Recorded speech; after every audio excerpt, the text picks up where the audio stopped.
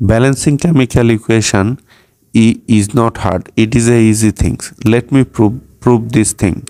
Look, here we have a chemical equation between hydrogen and oxygen. In chemical equation, we always use this arrow sign, and in every chemical equation we get two sides, reactant side and product side. To balance this equation, what you can do, you can draw a table like this. This is reactant side, this is product side. So let us write reactant side and product side. Now you need to calculate the number of atoms. Here the number of hydrogen atom is 2. This 2 is called subscript, right? This is subscript.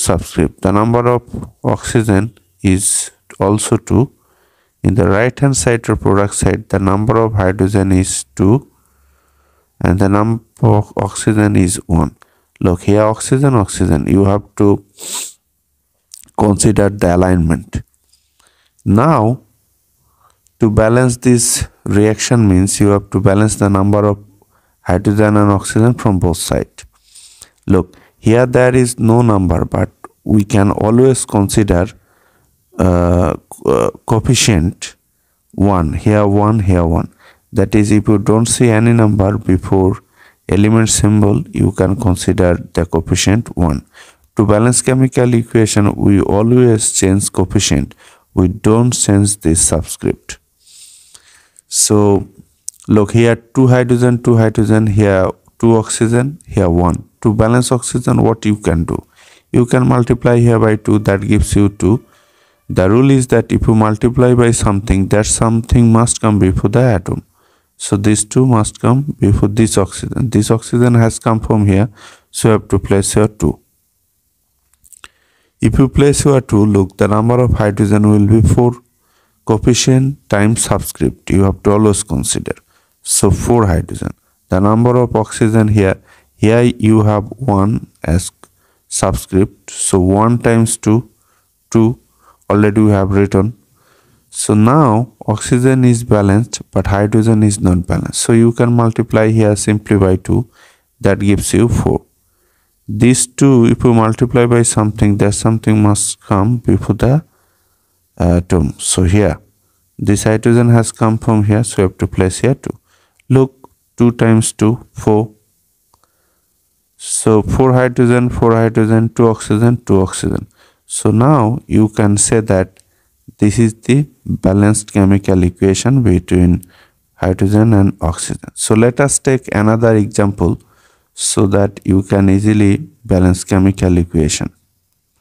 This is nitrogen, this is hydrogen. So how to balance this equation?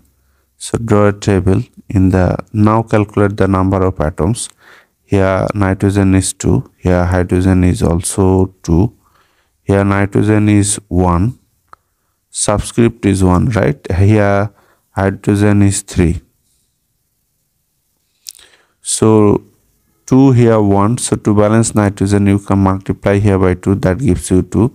These 2 must come before this nitrogen, that is, this nitrogen has come from here, so place here 2. If you place here 2, the number of nitrogen is 2, the number of hydrogen will be 6. Always multiply coefficient times subscript, 6. So nitrogen is balanced, but hydrogen is not balanced. So to balance hydrogen, what you can do? You can multiply here by 3, that gives you 6. This 3 must come before this atom, and this atom has come from here, so you have to place here 3. 3 times 2, 6. Already we have written. So 2 nitrogen, 6 hydrogen, 6 hydrogen. So this is the balanced chemical equation between nitrogen and hydrogen. So this is the way to balance chemical equations.